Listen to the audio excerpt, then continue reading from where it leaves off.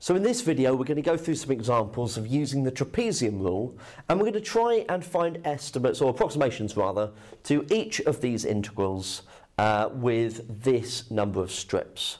Okay, so let's have a go at number 1. The first thing to do is to work out your strip length.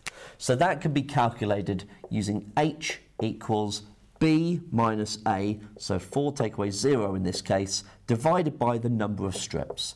So in our case, in our first example, h is 1, so that's nice and straightforward.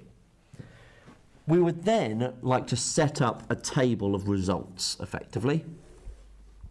So the x ordinates start from 0 and go up in ones until they hit the final x ordinate. So what we want to do is to substitute values of x into this y equals. So we're going to get 0 plus 0 over 0 plus 1, so that's just 0.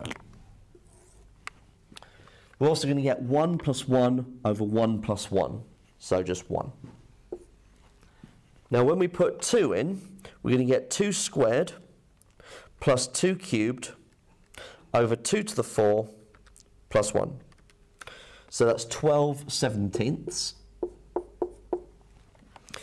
Now if we try it with 3, we're going to get 3 squared plus 3 cubed over 3 to the power of 4 plus 1.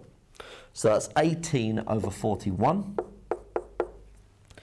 And if we try it with 4, we get 4 squared plus 4 cubed over 4 to the power of 4 plus 1. So 80/257. So the area is approximately 1/2 times h times the first plus the last plus 2 lots of the rest. So 1 plus 12/17 plus 18/41. Close the brackets. So in calculating this, I usually work from that bracket and work my way outwards. So 1 plus 12/17 plus 18/41. So 1495/697. Double that. Add on the 80/257. Okay, add on the 0, makes no difference. Times it by 1, times it by 1/2. So we get 2.300548767. So that's 2.3023 sig fig. Once you've got your result, check on your calculator using your integral button that you've got something that is appropriate.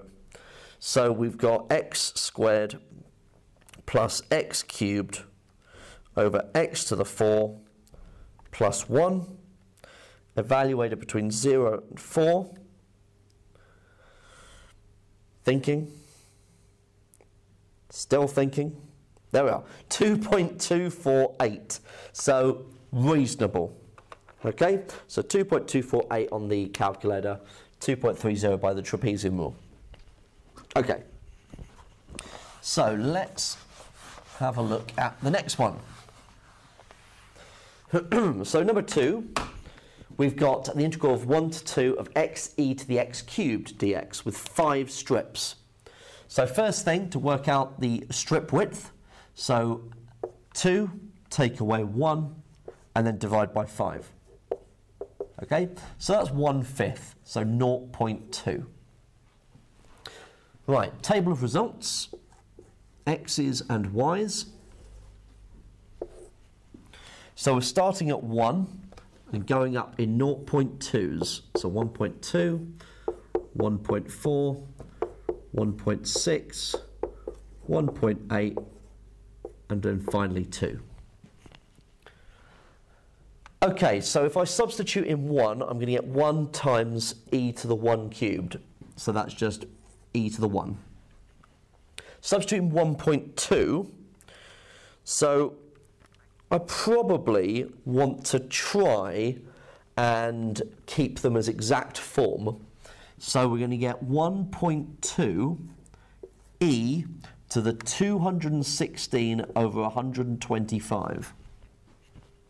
Okay, now 1.4 cubed, so we've got 1.4 e to the 343 over 125. 1.6 cubed, so 1.6 e to the 512 over 125. And then 1.8 e to the 1.8 cubed, which is 729 over 125. Substituting in 2, we're going to get 2 e to the 8. Okay, so there's the y ordinates. So the area will be approximately 1/2 times h times by the first plus the last plus 2 lots of the rest. So 1.2 e to the 216 over 125, 1.4 e to the 343 over 125, 1.6 e to the 512 over 125, plus 1.8 e to the 729 over 125. Now, if you've used type them into your calculator and you use like decimal approximations to it, as long as you're using a reasonable degree of accuracy for this, you should be all right. So 1.2 times e to the 216 over 125, okay, plus 1.4 times e to the 1.4 cubed, you could just use that really, plus 1.6 times e to the 1.6 cubed, plus 1.8 times e to the 1.8 cubed. So that gets me 738.555. I need to double it. I need to add on 2 times e to the 8. I need to add on e to the 1. I need to times it by 0.2, and I need to halve it. So that gets me 744.1744524. So 744 to 3 sig fig. Once again, you're going to want to check that your answer is reasonable. So x e to the x cubed, evaluated between 1 and 2, 521.93. Now, that doesn't necessarily mean that my answer is wrong. Okay, it really depends on the shape of the curve, okay, whether I've got an overestimate or an underestimate. Now, I know that x e to the x cubed will increase very, very quickly. Okay, so this is a very steep curve. If you think about it, we're going to get the trapeziums going over the top of the curve, and so we would be expecting an overestimate. Okay, so you can, in this case, we're a couple of hundred out. Okay, so it wasn't a particularly good approximation, was that one. Okay, let's have a look at number 3, last one. Right, the integral between 1 and 3 of the square root of e to the x sine x in 3 strips. So first of all, the width of the strip. So we've got 3, take away 1, divided by the number of strips. So that's 2/3. So, table of results. So starting off from 1, so 1 is 3/3, so the next one will be 5/3.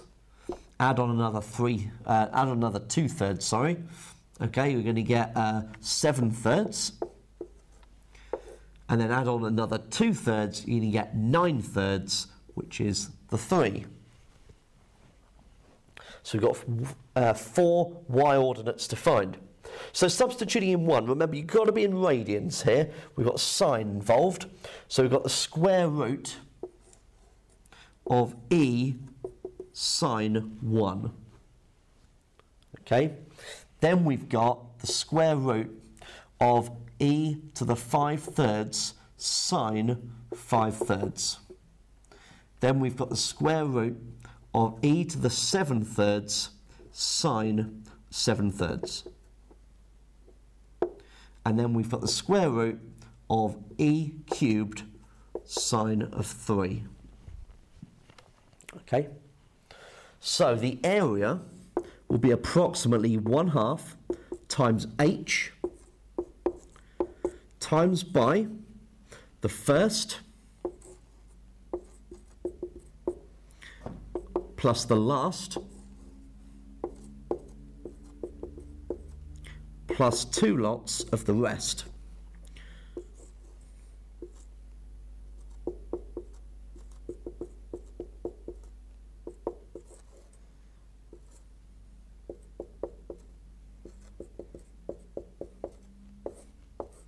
Like that, okay?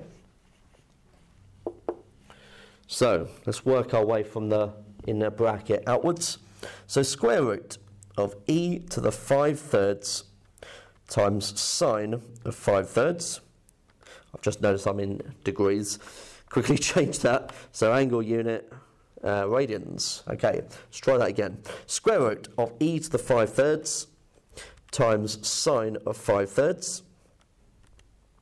And then add on the square root of e to the 7/3 times sine of 7/3. So that gets us 5.026. Double it. Add on these two terms. So add on the square root of e to the 3 times sine of 3. And then add on the square root of e to the 1 times sine of 1. So that gets me 13.248 times by 2/3 times by half. So that gets me 4.416245211, which is 4.42 to 3 sig fig. So then, let's see how close this is. So using the integral button, square root of e to the x sine x, evaluated between 1 and 3. And we get 4.622, which is actually pretty close to what we've got there. Okay, so that is how we can use the trapezium rule with a given number of strips.